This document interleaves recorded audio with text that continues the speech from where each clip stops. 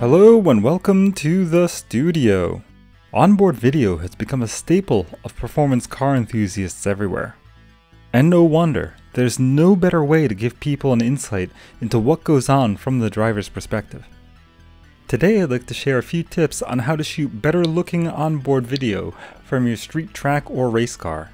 So without further ado, here are 5 do's and don'ts for shooting attractive in-car video. Number 1. Do shoot at high frame rates.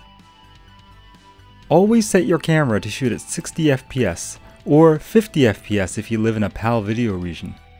Things happen fast in a car, and you lose all sensation of speed when you shoot at low frame rates. Even if this means that you have to shoot at a slightly lower resolution, go with the option that gives you the smoothest video. Number 2. Don't use digital image stabilization. Built-in image stabilization is a wonderful tool for shooting handheld video, but it does weird things when you're shooting from inside a car. Take a look at the left-hand side of the screen. See how the camera seems to wander left and right? That's not a loose camera mount.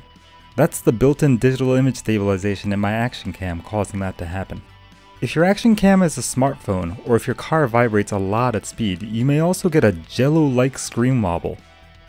If you get either of these types of problems in your in-car video footage, turn the digital video stabilization off. Do use a solid camera mount. Cars vibrate a lot. If you don't want your footage to look like this blurry, vibrating mess, mount your camera to a solid part of your car using a solid camera mount. Avoid panels like the hood and the trunk, which can deform and vibrate at high speeds. Instead, attach your camera to a more solid surface, like the rear window of your car or the inside of the front windshield. If your car has a roll cage, use a roll cage mount to attach it directly to the chassis. They're not expensive and they do a great job of eliminating unwanted vibrations. As far as mounts go, ones like this with the short arms are more vibration resistant than the ones with these long arms. If you use a cell phone, try out one of these RAM XGrip mounts. They're solidly built, and they're well worth the small premium that they charge over cheaper suction mounts. Number 4. Don't be afraid of wide angle mode.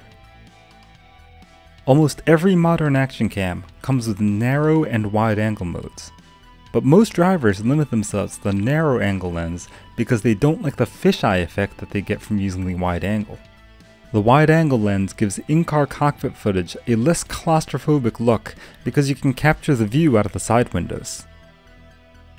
You can either mount the camera in the middle of the car right behind the driver to get this effect. Or you can mount your camera to the inside of the front windshield and combine it with the next tip to create an even cooler effect. Number 5. Do take advantage of free video editing software. Specifically, I want to talk to you about 2 particularly powerful and free video editing tools. The first of these is Dashware. It's a program that takes the GPS data from your action cam or cell phone and uses it to create on-screen gauges. Humans are conditioned to trust numbers, so we can take advantage of that to make things look more interesting. You use Dashware to put a speedometer in the lower left-hand corner of your video. When the viewer sees that you're going 100 plus miles per hour, they'll get an idea of how fast you're really going. The second piece of free video editing software that I want to mention today is Hitfilm Express. Don't let the $0 price tag fool you. Hitfilm is an incredibly powerful full-featured video editing suite that rivals expensive video editing programs like Adobe Premiere, Vegas Pro, and Final Cut.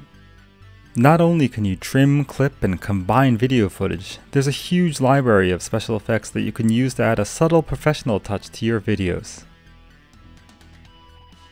For example, you can use some of these color correcting effects to give your video a high contrast cinematic look.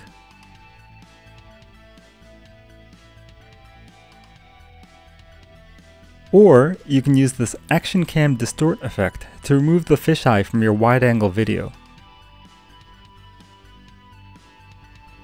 The end result is this mesmerizingly smooth roller coaster-like view of the road ahead. Just look at that. Feels like you're getting sucked into the screen. Now Hitfilm can do much more than this, and I'll add a link to a few YouTube tutorials for you to use. At this point, I'd like to take a moment to thank the many helpful drivers and car enthusiasts who volunteered their tips and tricks for this video. Thanks to them, I have many more tips and tricks to share. Let me know what you think in the comment section. Maybe I'll make another one of these videos. Oh, and don't forget to subscribe to support our channel. That's all for today. Thank you very much for watching. I will see you at the track. Number 6, don't forget to turn your camera off. Unless you want a 2-hour video of people wandering around aimlessly, don't forget to turn your camera off. Look at Mr. Oblivious there, grabbing his phone but forgetting all about the onboard camera. Oh well. See you guys next time.